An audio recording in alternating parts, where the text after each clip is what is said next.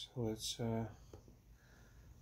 June 4th, 2023. I was just checking the date on the paper I had over there. Darci's Corner. It's Pride Month, everybody. Happy Pride Month. I've already said that in a previous post, but I'll say it again on this one. And today was Fast and Testimony Day at my church. So on Fast and Testimony Days, anybody can get up and just speak from their heart about the gospel and their experiences in it and what it means to them. And I'm a Latter-day Saint. Who knows? I might still get excommunicated. That's my dog chewing on a toy.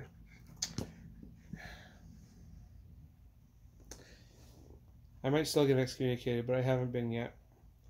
And so today I got up and I shared my testimony.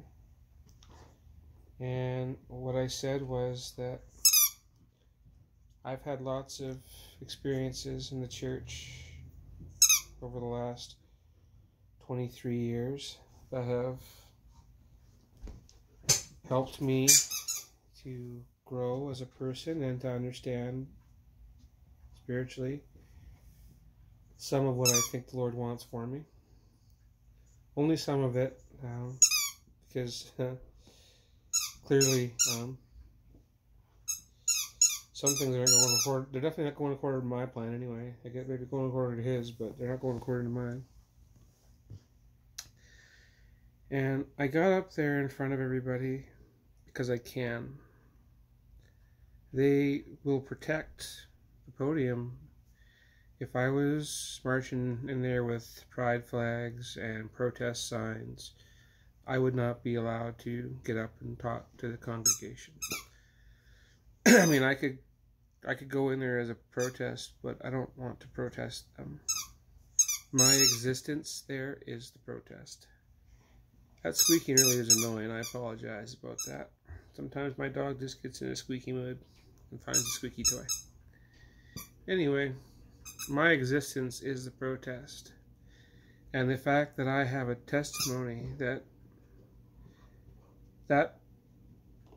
still small voice is what they talk about, that inner feeling that you need to do something or say something. You might call it intuition or inspiration. The church calls it the Spirit. And I still have that. And I got up and I shared that with everybody. And this is Pride Month. Traditionally speaking, queer people are supposed to exist within the church. That's breaking all the rules. And over the years, they've gotten better at being accepting of people who are different. And I couldn't stop myself from being queer, and I couldn't stop myself from being a Latter-day Saint. It's like these two opposing forces that were so incredibly powerful, and I'm just stuck in the middle, just, you know, trying to be queer and be authentically myself, and yet I can't deny my feelings that I have for the gospel and how it's affected my life in so many different ways. And frankly, I want them to see me. I want their kids to see me, and I want the missionaries to see me. And I want them to go back home, the missionaries, I mean, and any other members of the church who are not from our area, to go back home and to realize that I was always here, that I was always this way, and God always knew. And this is not a surprise to God. This is a surprise to them, and it's a situation to me, for sure, but it's not a surprise to God. God always knew who and what I was. And God loved me anyway. And not even anyway, like, God loved me because God loves all of us, and that's like the message. It's in the book. If you ever read it, that's what it says.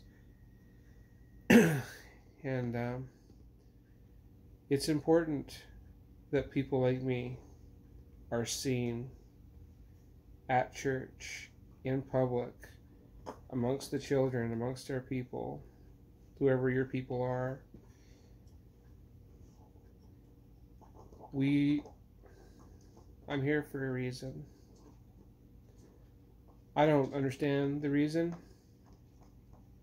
but I think a big part of the reason that I'm here is so that members of my community will see me and know that when they're talking about that LGBTQ plus thing, they're talking about the scary trans people, they're talking about me.